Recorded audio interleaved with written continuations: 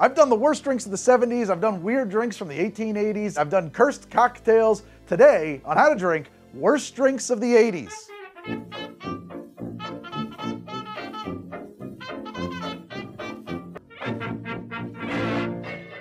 So the worst drinks of the 80s, that's a pretty subjective idea. I mean, I could pick just about anything, right? So I needed something to help me narrow it down, and thankfully, the 1988 film Cocktail gives me exactly what I need.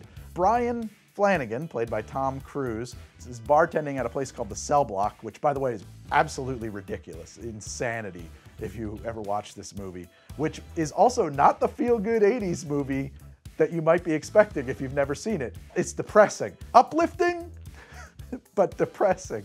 He does this bit where he's the last poet bartender, where he lists all of the horrible cocktails that the patrons have had him make. The Velvet Hammer, the Alabama Slammer.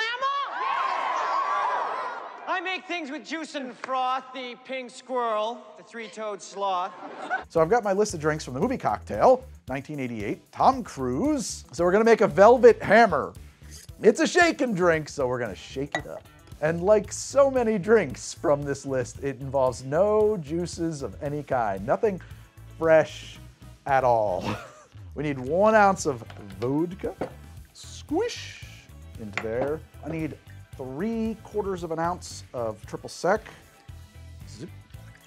It's funny, I actually did a drink from Cocktail forever ago. I did the Red Eye, because I thought Cocktail would be a good fit for the channel, because it's a cocktail channel.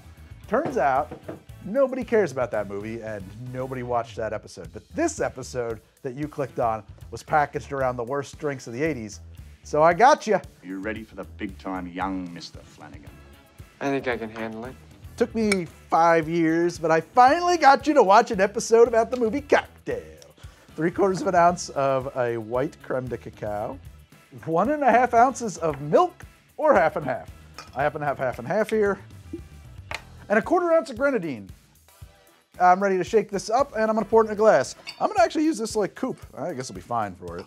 I forgot my bar spoon, so I'm going to attempt to use this bottle opener. I don't think it's gonna work very good, because I don't have any kind of a parabola.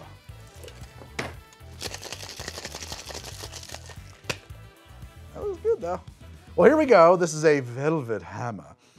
First off, the triple sec is loud. I mean, you smell it. It slapped me in the face. There's so much more orange in this than I ever would have expected. I mean, I made it right? I got the creme de cacao. Did I like under pour? I'm gonna remake this because I honestly think that it's out of balance. I must have like blanked out and under poured the creme de cacao. So let's find out. Starting over. Here we go, the Velvet Hammer.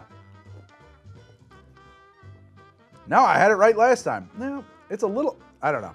Yeah, maybe I didn't. It's a little bit more balanced, but the triple sec is loud. It's way more orangey than I would have thought this drink would be. Less chocolatey. It's a little bit like drinking melted ice cream. The idea that you would drink this at your table and then look at your date and say, let's hit the dance floor. Oh God. Just there's puke everywhere. A star never pukes or passes out in public. Yeah. Ah! 2 more Velvet Hammers, my good man. I don't think that's gonna work out unless like, unless booger sugar has like some like anti-vomiting power. I don't think it does though. This is, it's candy. Could you like do a riff on that that would be better? Probably. I could probably do a Velvet Hammer that would be better. I kind of don't want to. I kind of want to move this thing along. I mean, it's orange and chocolate at its center. The vodka is doing nothing. It's just adding a little bit of proof and thinning it out. I always go for rum. Rum would be good there. I mean, bourbon would be good there too. Gin, not a gin drink. Not with the cream in it especially. Yeah, and then like up the proof a little bit, like do another half an ounce of actual spirits. Maybe cut your liqueurs a little bit. Yeah, maybe throw some like chocolate bitters in there, orange bit, you know, like, or just Ango. Like literally, as he does, he reaches for, you know what? Let's fucking, hold on. Got another idea here.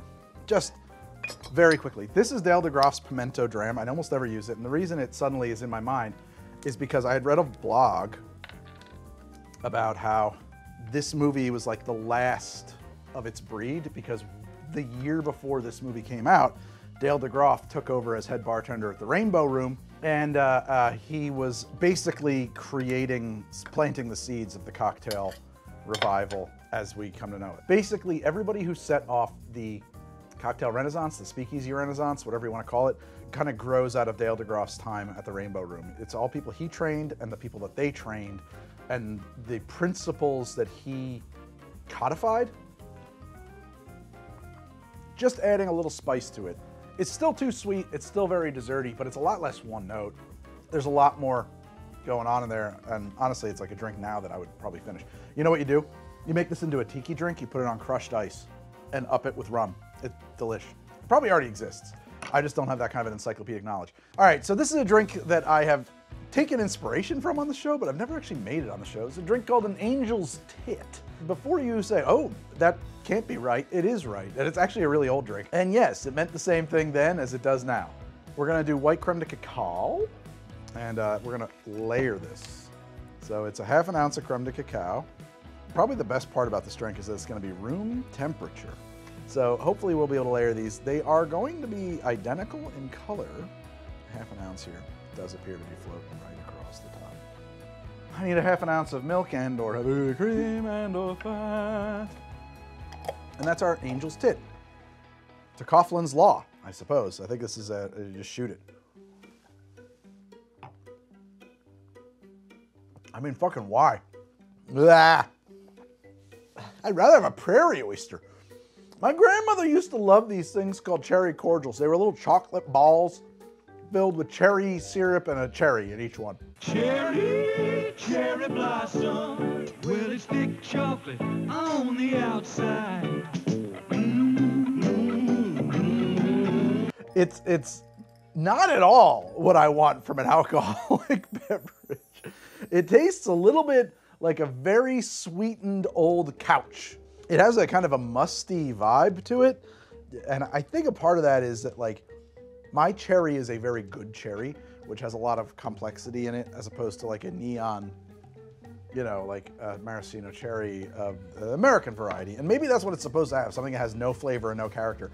But like they carry certain, I don't know, I never really thought about it before now, but like I guess a little bit of earthy notes. And when you mix them up with this like creamy, sweet chocolate stuff, no, not having it. It reminds me slightly of the whole panoply of Italian Christmas cookies. All of them. Take your pick, you know, pizzella. I can't pronounce that properly. The other ones, all of them. It is a bad drink by just about every metric by which you would measure a drink. It is a bad drink. It is a highly sweet, syrupy. I think this should just be the look of the show from now on, honestly. I really like the way the jacket and teal vibe comes off. I think the Miami Vice look is one that is great and that looks good on me specifically. I love coffee. It's an important part of my life and my daily ritual, and that's why I'm so happy that Trade is a sponsor of this episode, because Trade is super cool. They help me discover new coffees because they've got over 55 awesome roasters making all kinds of coffee, and they ship it straight to my front door, all roasted to order. And also, as much as I love coffee, I do find that picking out new beans to try can be overwhelming. So many species and places of origin and roasts and blends and farms and all that. Well, Trade maps your specific preferences to hundreds of different flavor profiles and uses that to pair you with coffees that are perfect to your taste. Part art, it's part science. I think there's a dash of machine learning and a little industry expertise. They toss all that together, and I get all these fun little surprises in the mail, and I love surprises. I find something enjoyable at every single roast I get, like this Necessary Coffee. Strong partners make rich coffee, dark roast. Well, I am enjoying it. So here's the thing, if you love coffee and want more of it, you should go to drinktrade.com/howtodrink or hit the link in the pinned comment or the one that's up here in the corner to sign up, and you'll get $15 off of select plans and your first bag of coffee free. And now back to the show. Oh man, that's really good. I love coffee. All right, next drink. Here we go, a Friar Tuck. Do I shake this? I'm gonna shake this. I think we should shake a Friar. I've decided let's shake this drink for my own sanity. All right, we need 2 ounces of milk and or half and half. I need 1 ounce of hazelnut liqueur. I need 1 ounce of Frangelico. And now a whole ounce of this other sugar syrup called dark creme de cacao. Just ounces and ounces of syrup.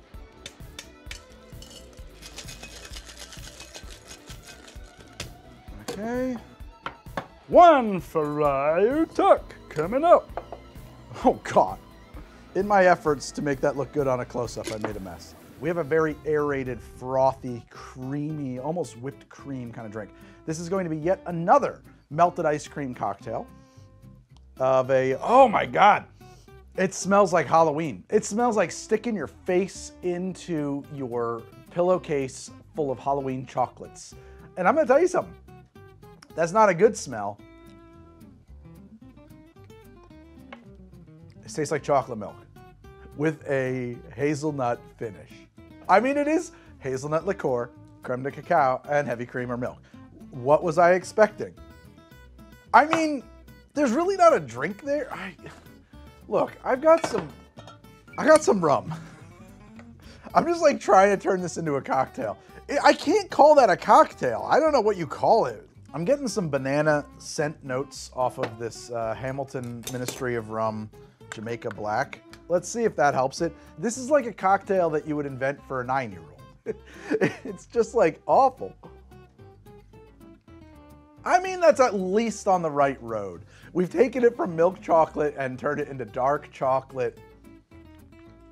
There's some burning sugar caramel notes in there. Maybe that particular rum was a little too funky for this, but I also don't know that you don't want a Jamaican style funky rum to proof this up and turn it into a real drink. I think a lot of these, they're like half a drink. Like an ounce of creme de cacao, an ounce of hazelnut, and 2 ounces of milk. It's like missing a base spirit, you know? I would never build a cocktail like that, ever in a million years. Hard to say it's, oh, retch-inducing, but it's also kind of hard to call it a cocktail. It's kind of like just sort of a weird disaster. Boring, overly sweet, delicious, like the way candy is. I'm not really down with it. So the next drink is a ding-a-ling. I have found information that suggests it's another way of saying Singapore Sling. That might be true. The Singapore Sling would have been on menus in the 80s, and I'm sure you would have gotten a really bad Singapore Sling.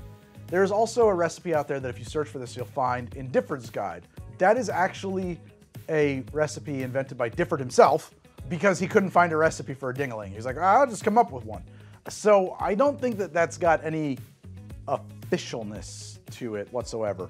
I found another recipe that feels legit, and that's the one I want to make for you, but things are a little bit of a mess here. We're going to start by taking a lime. I'm going to cut this lime in half, and then I'm going to cut that half into quarters, make some wedges. Just cut it up, throw them in your shaker. I think that's the idea. We're going to throw in a 1/4 ounce of simple. Follow it up with some passion fruit syrup. Yeah, sure. 1/3 of an ounce. Maybe I just accidentally poured a 1/2 ounce. Okay, so I want 3/4 of an ounce of Galliano, the little bottle of Galliano. I had to go to 3 liquor stores today to find this. Now I want 3/4 of an ounce of vodka. There we go. And I'm gonna tell you a little secret. You can use any vodka you want. And that's it. We shake that up and we try it out. Let's see if it's any good.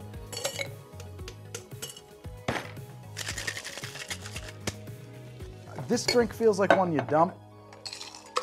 Blech. Let's see how the old girl is. Whoa. Whoa, that's way better than I thought it was gonna be. That's pretty cool. It is not unlike a caipirinha. Shit. It's got a lot of floral notes. It is very fresh. It is very bright, reasonably well balanced. Not tremendously sweet, not bone dry. It's not like a spirit forward drink, but that's tasty. Damn. Nah, no complaints. If that's what a ding-a-ling is, then like, yeah, I'm for that. I am for that. Yeah, that's just good. I've never had a drink with Galliano in it that was good too. Like that's kind of a, woo, that's a surprise. I happen to have this 20% saline. I'm just gonna throw 2 dashes in there. This just feels like the right kind of fruit to have a little saline in it. A little salt. Definitely doesn't take anything away. I don't know how much it's adding. Err on the side of caution and throw it in, because I think it's probably helping it taste more strongly of passion fruit and lime. Got a little salt there. It goes through a tick of watermelon rind too. Man, that's kind of cool. If that's the ding-a-ling Brian Flanagan was talking about, it may be the best drink he made. Genuinely pretty cool. I'm very comfortable calling this drink a variation on the Caparosca. I think it might be even better with cachaça. I know it'd be better with cachaça, just make it with cachaça. Because like that's the only thing it's missing is that 55-gallon drum funk. I don't know what else to call it. Pretty good. All right, next drink. The Alabama Slammer! Let's make an Alabama Slammer. We're gonna start with our ½ ounce of lemon juice. There we go. ½ ounce of lemon juice, ½ ounce of slow gin. Sipsmith slow gin. I need an ounce of Southern Comfort, my old enemy. I fucking hate Southern Comfort. A reviled spirit from the abyss. I need 1 ounce of amaretto. Let's get some ice. Bada bing.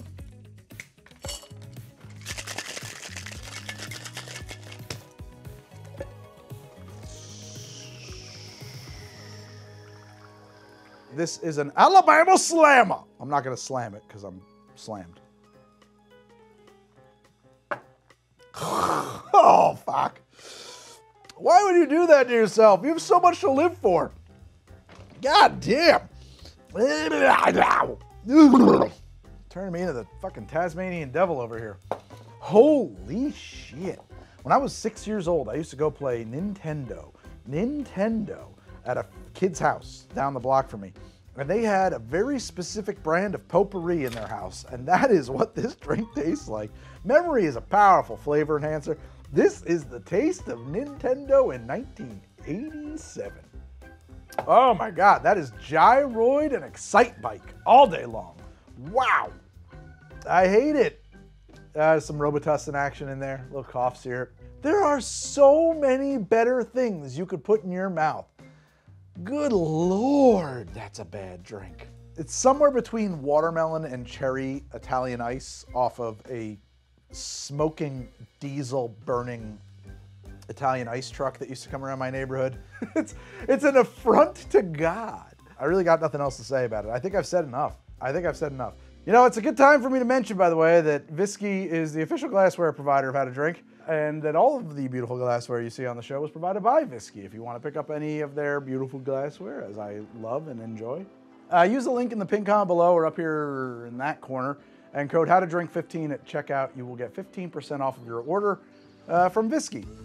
And thank you for sponsoring the show, Viski. All right, so there's a drink that he mentions called a three-toed sloth. Now, as far as I and everybody else that I have found talk about this configure, no such drink exists.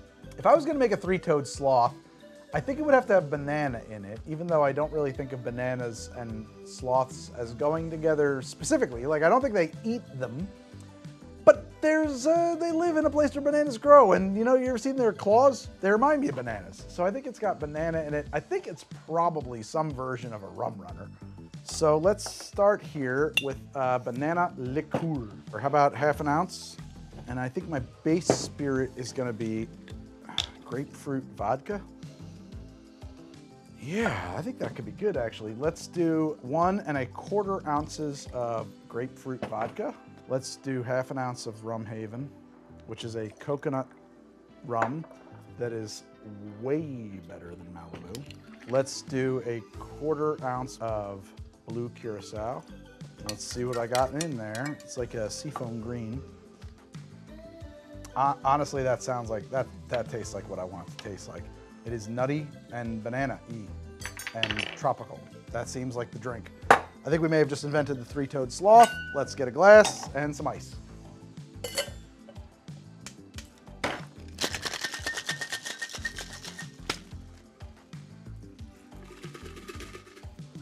Let's see if this three-toed sloth that I just invented is any good. Has a kind of a seafoam green kind of look. I don't know how I feel about that. No, I don't hate that. I mean, I don't hate that in the context of any of these other 80s drinks.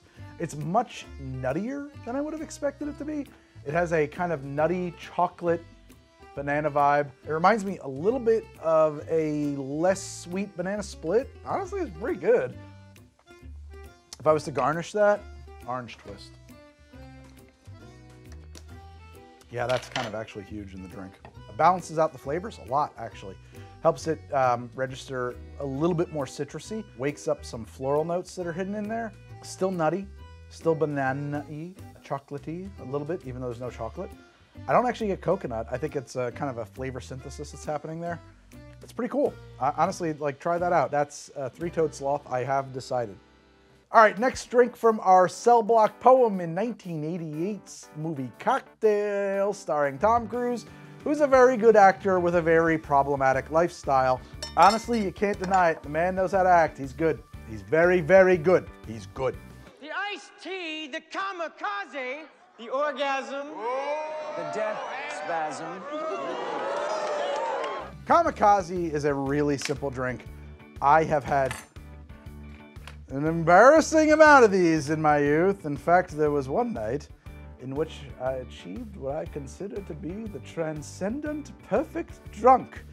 In a hotel room in Atlantic City, I lined up 14 Kamakazi shots and drank them all. No hangover, just a wonderful feeling of perfect drunkenness. Normally this will be like a shot. You do 1 ounce of vodka, half an ounce triple sec, half an ounce of lime juice. We're just gonna triple all of that. About here is where we want the drink to come to. This is like a 12-ounce glass. It is an insanely large glass. I'm never gonna get that on this drink, but that's okay. Let's cut our limes in half. We're tripling this drink for the wash line, so I'm gonna use 1.5 ounces of lime juice. I need 1.5 ounces of triple sec Cointreau. It's a very top shelf Kamakazi. Only the very finest Kamakazi for the How to Drink audience. And 3 ounces of vodka for this very top shelf Kamakazi. I probably should be using Grey Goose for that top shelf ripoff theme. Grey Goose is shit vodka. It's the 80s. Maybe we should see some throwing bottles. We could do something like that.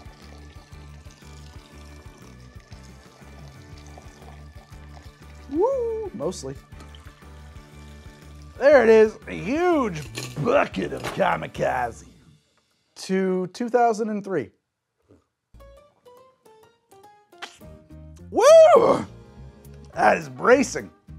It's a very tart, very lime-forward drink. It is super duper duper duper duper duper duper lime. It's very, very tart. It's very, very bright. And to be fair, it's very refreshing. So many of these drinks have been just absolutely cloyingly, throat-cloggingly creamy sweet. And finally, we have a drink that honestly is nice. It's actually a little out of balance in the other direction. I mean, a hint of sweetness would do a lot for this drink. Just a little piece of simple syrup would just be huge. But on the whole, it's kind of hard to fault it as, in this collection of 80s drinks. The Kamakazi here is maybe the second best drink other than this version of the Ding-a-ling, which I cannot say is an official 1988 Ding-a-ling. It's tart, it's refreshing, it's bitter, it's biting, it's cold, it is crisp, it is very one note though. This is a glass of lime juice. Zap! Limey lime juice, you know? All right, next up we're gonna make a drink called an Orgasm of the screaming variety. And this is another no fruit juice, syrups cocktail. 1 ounce of vodka, 1 ounce of Kahlua, 1 ounce of amaretto. Yo dog, I heard you like sweet, so I put sweet with your sweet so you could sweet while you tweet. Because now I want 1 ounce of Baileys, if you can believe it. 2 ounces of milk and or heavy cream. It's important to miss a good portion of the shaker when you do that.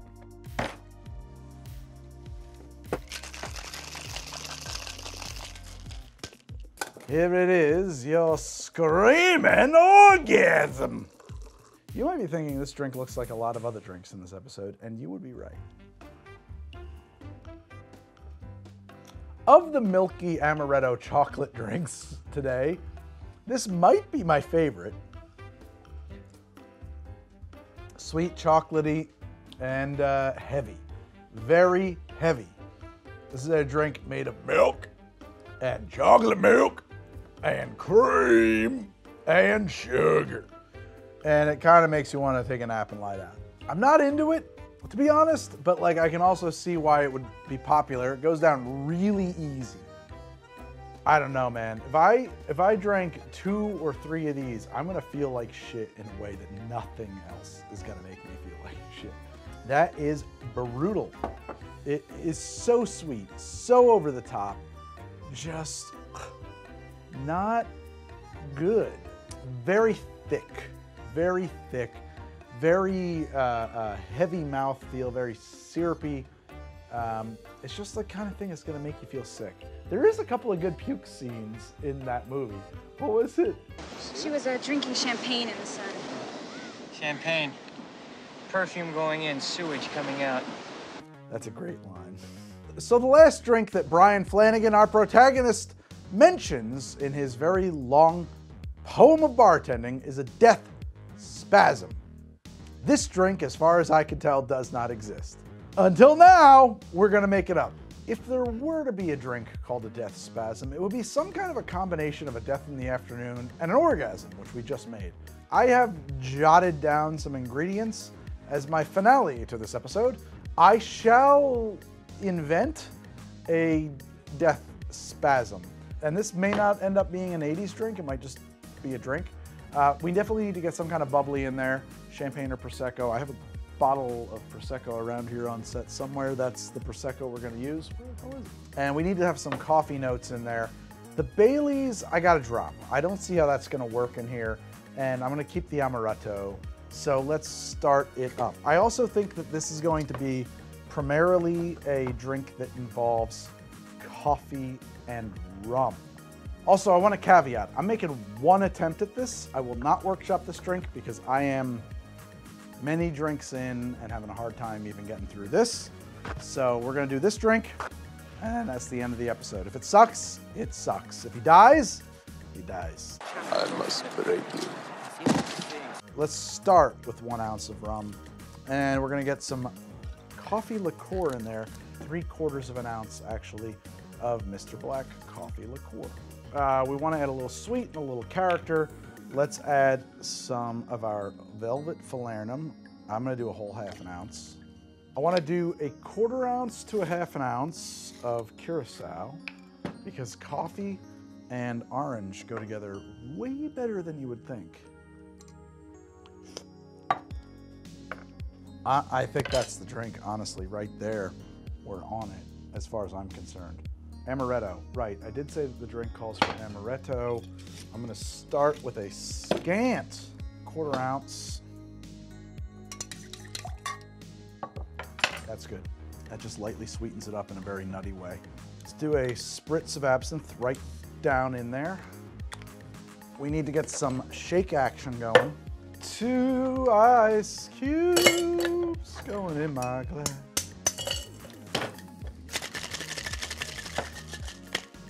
Take your glass, strain this drink right in there. This is the wild card. We got to add some Prosecco. Don't point the Prosecco at anything you don't want to destroy. Pop that top and top our drink. Beautiful.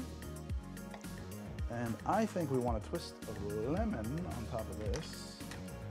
You know what? I was thinking about perching it on the side, but I'm just going to drop it straight in. And maybe this monstrosity is a death spasm. We'll see. It's not bad. It's very Prosecco-y for my taste. I don't really love that. But as far as a bubbly Prosecco cocktail goes, this is pretty great. It has a lot of coffee presence. It has some more Demerara-y notes. It's a little bottomier. Am I getting amaretto? I don't know about that. It's definitely something very slow to drink because of the bubbles. Other than that, it's quite balanced. The lemon and the coffee are offsetting each other very nicely. You get this very dry wine expression from the Prosecco. Its sweetness is definitely present, but not overwhelming, and that of course is coming primarily from our Falernum and our Amaretto. And those are like the intentional notes. Additionally, there's a nuttiness from all of those flavors interacting with the rum and a banana note, which I mean, this is a blended rum. It says Barbados, but I think that there's a little banana funk that's been buried down deep in there that is being brought out by Prosecco and lemon particularly. That's showing up. We're getting a little bit of that. On the whole, I'm gonna call this a successful drink. It's absolutely not the drink that I want after all of the crap I drank in this episode. It would definitely be a topper to a night of vomiting. But really what this is actually like a brunch drink. You know, if you think about brunch drinks, a lot of them have champagne or Prosecco in them. And here we've added coffee, which is of course a breakfast beverage.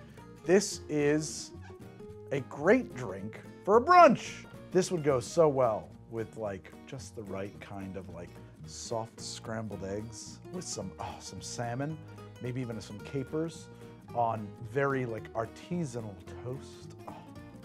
The champagne, the Prosecco note, and the lemon, they are really buddies, but they're not overtaking the rest of the drink. Absinthe, is it present? It's very incorporated into the other flavors here. I wouldn't take it out. I think that if you took it out, you would notice it was missing. It's moderating a lot of other flavors, and absinthe and bubbly wine, champagne and or Prosecco, they are such good bedfellows that honestly, I think a dash or spritz of absinthe should come with every glass of champagne, unless it's very expensive champagne. The one question I have, and I'm gonna reserve it, this is my right, if this is a Greg original, we're gonna talk about Angostura bitters. I'm gonna add a dash, maybe 2 dashes of Angostura bitters. Bob's your uncle. Bam, bam, thank you, ma'am. Here we go. This is just a couple of dashes of Ango. Listen, that helps the coffee come out, and it tempers the astringency of the drink, and it's waking up the anise notes of the absinthe ever so slightly. I'm not gonna lie, I think that this drink needs 2 dashes of Angostura bitters, or the aromatic Amaro or bitters of your choice. I think Peychaud's would be interesting here. I think chocolate bitters would be interesting here. I think Elamacule Tiki bitters would be interesting here. I'm looking at a wall of Amaros over here right now. Nonino, Chinar, Amaro de Angostura, Averna, Chiocchiaro. I think all of those in a small pour would be great here. You know, with those, maybe do a bar spoon or 2. With a real bitters, just stick to a dash or 2. All of those little accentuations are really going to, I think, balance the drink out and bring it to the fore. And I have forgotten that I'm wearing a white unstructured jacket and teal undershirt, and that this is a drink about the worst drinks of the 80s. I have completely fallen into making this weird death spasm brunch cocktail, and I'm very happy with it. Thank you all so much for joining me on what I thought would be a tour of the worst drinks of the 80s, in which I took the poetry of Brian Flanagan, nay, Tom Cruise, in the 1988 film Cocktail, where he delivers a rather long speech from the bar top of a bar, I think in the movie is called Cell Block. I made all those drinks. Made them all. The worst drinks of the 80s. They were all bad in mostly the same way. A few of them were really good, but I'm not really sure those were made in the way that they would have been made in the 80s. But I'm glad there were a few good ones here. Invented a couple of drinks, had a lot of fun along the way. I hope you enjoyed yourself, and if you did, please like and subscribe the show. And I want to remind you that this episode of How to Drink was filmed in front of a live Twitch audience, and you can find me on Twitch at Greg from HTD. And furthermore, as I'm about to fall over, and furthermore, I've been making this show for so long that there are like 500 episodes of it.